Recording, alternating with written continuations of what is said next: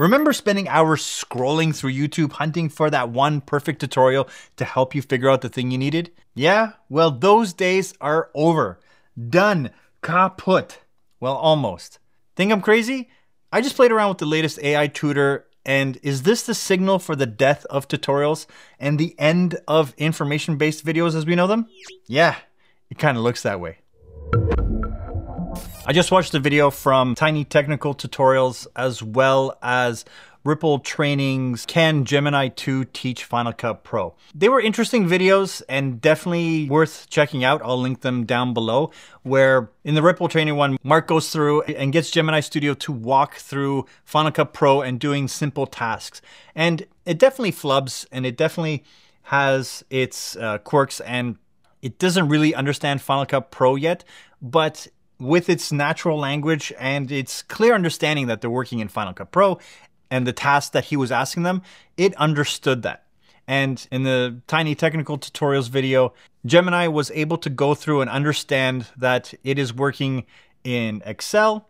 And there was another example in Photoshop, and it was able to walk through the basic concepts of color correcting this image and where everything was. And beyond Photoshop, they also did a tutorial about Amazon Web Services and how to set up the back-end stuff. And as someone that is constantly learning these applications and, you know, finding all these little hidden tricks and things that are built into these applications that it's very hard to stumble across, is fascinating about what it can do.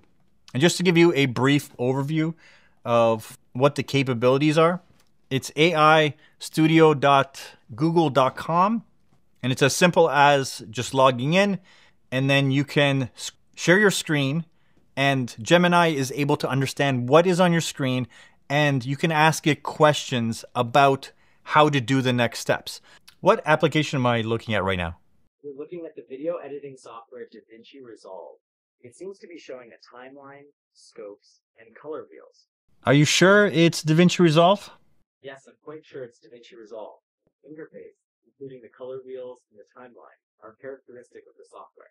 This is actually Final Cut Pro. It's Final Cut Pro. I apologize for the mistake. How do I delete clips from Final Cut Pro? I can help you with that. To delete a clip in Final Cut Pro, select the clip in the timeline, then press the delete key. Is there anything else you need help with? Yes, if I wanted to color correct this clip, how would I do that? Sure, I can help you with that. To color correct a clip in Final Cut Pro, you would typically use the color board or color wheels in the inspector panel, which is visible on the right side of the screen. You can make adjustments to things like exposure, saturation, and color balance there. Does that help? Yeah, how would I access those tools? Okay, I understand. You can access the color correction tools by selecting the clip in the timeline and then clicking the color button in the top right of the inspector panel. The color board should then appear, and you will be able to make the necessary adjustments. And where's the inspector panel? The inspector panel is the area on the right side of the screen. It has the title Inspector at the very top. I don't see it right now. Okay, I can help you with that. Make sure you have a clip selected in the timeline, and then you should see the inspector panel on the right side of your screen. Is it visible now? No, it's not visible. Okay, I see. Sometimes the inspector panel can be hidden. Try clicking the inspector button in the top right corner of the Final Cut Pro window. This should toggle the inspector panel's visibility. Is it showing now? What does the inspector panel toggle look like? The inspector panel toggle in the top right corner of the Final Cut Pro window looks like a small box with 3 horizontal lines inside of it. It's located just below the minimize button. Okay, I have the inspector panel open, but I don't see the color. Okay, I can help you with that. Now that the inspector panel is open, you should see a number of tabs at the top of the inspector panel. Click the tab that has the word color on it, and the color tools should appear. Is it visible now? Yes, it is. As a tool that would help people get through a lot of the simple step-by-step processes of an application, be it Final Cut Pro, be it DaVinci Resolve, be it Photoshop, or anything that is readily available on YouTube, which Gemini would have been trained on, this is going to be a huge leap forward. Now, there are a lot of things when I was testing this that just, it it didn't know. Like, for instance, it thought it was looking at DaVinci Resolve because the vector scope and the color wheels were up. So, but I was able to correct it and say, I'm using Final Cut Pro. It would definitely fall on the user to have to say, can you help me with this Photoshop sequence? How do I do this instance? And I tried it with a few things. And the same thing comes up with every iteration of AI that I've used up to this point. Generative AI or multimodal or large language models. But ultimately, it comes across as a very confident bullshit artist where it knows a lot of stuff, but once you start pushing it beyond what is readily available, what it could have learned on, it really doesn't know that. I tried to get it to help me set up a screen replacement in DaVinci Resolve, and it got pretty far along, but it missed so many steps along the way. It wasn't setting the reference frames, it wasn't telling me to put the markers in the right place, and it just kind of quickly went through it. But I can see this in a year or two, or maybe even sooner, the way AI kind of goes, is that this could be something that if someone is stuck on a particular application and they just want to get to the next step, they can just share their screen and have the AI recognize what they're trying to do. And with a few like, oh, I'm trying to do this in very natural language, just explain it and then get past that one little hurdle that they're stuck on. It would be like calling someone that you know that is really well versed in the application or the thing that you're trying to do and just asking like, oh, I'm trying to do this. How would you fix this? And the speed that AI has been progressing in the last couple of years, and I can see it being super precise and helpful in those situations. And it could be for almost any application.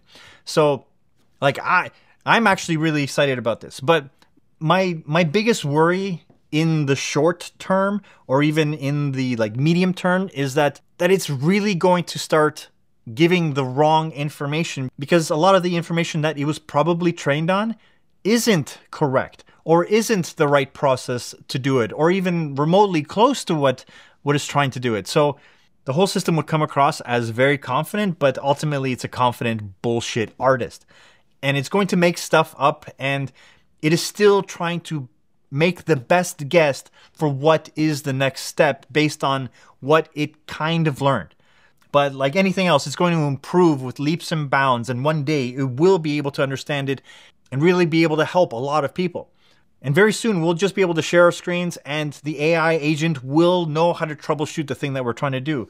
And it's probably going to get to a point where it's just going to be built into the OS that you're working with, and it'll just know. And it'll know contextually the app that you've been using for the last couple hours and what you've been trying to accomplish. And it'll be like, yeah, I know what you're trying to do and I know how to fix that. Let's get it done. It's like, oh, you missed these steps and you missed that. Like if it's kind of running in the background, it's going to be kind of a lifesaver for people that are trying to create or to do anything using all the applications that are out there. A lot of these applications are becoming more and more powerful. And with this layer over top, with this permanent tutor or the customer service built into these OSs that's going to come, that's going to be a huge leap forward for people learning and having that barrier to entry to just be eliminated. A year from now, someone can say, hey, help me make my first YouTube video. It'll walk someone through exactly what they're looking for the exact thing that they're trying to create a YouTube video.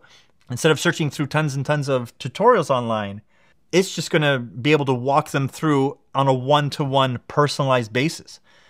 And that's kind of exciting because it's going to do multiple things. First, it's going to save all us people that are very technical from being our family's IT service. Anytime they get a new device, you'll just be able to ask, oh, why is my phone doing this thing? How do I turn off this setting? Or how do I turn on that setting?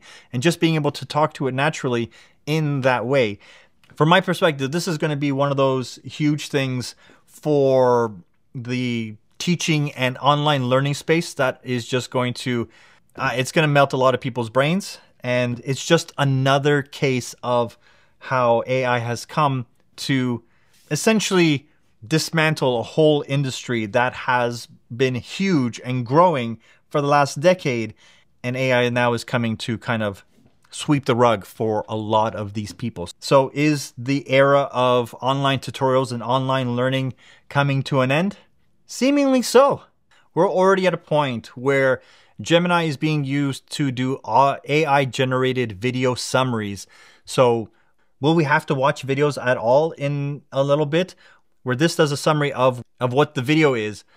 But if you want, you can grab a video, the link, go to Gemini, type in analyze this video, and it'll give you a quick summary of what that video is. Then you can just ask, give me the key takeaways from this video, and you just hit send.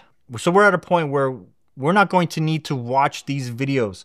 But I made this point to my Discord group, and we're talking about how analyzing the video is one thing. We literally went from blogs to videos, and I think it's going to be hard for people to go back to reading after videos are available.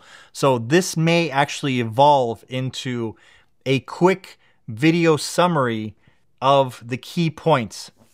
But you can always just click the 3 icons and then just press listen. The key takeaways from the video. And you can have AI speak it to you. So is this just another blow to tutorials and information-based videos where people aren't actually going to watch these videos anymore? So is it going to be worth it for creators to keep creating this kind of content where it can just be condensed down to its key takeaways instead of having someone watch these kind of videos? So with tutorials kind of gone and information-based videos, are we seeing a point where a whole nother industry is about to get dismantled? Yeah, it seems like it is. But there is one great takeaway from this entire thing, is that we're not going to have to be IT customer service for our parents and our kids every time they get a new device. High five for that. Anyways, what do you think? Do you think that this is going to ravage the tutorial and information video-based space? Is this something else to be worried about? Do we need to learn some new skills in the tutorial space? I'd love to hear your thoughts and what you guys think. As always, thanks for watching. Make sure you like and subscribe. I'll see you in the next one. Bye for now.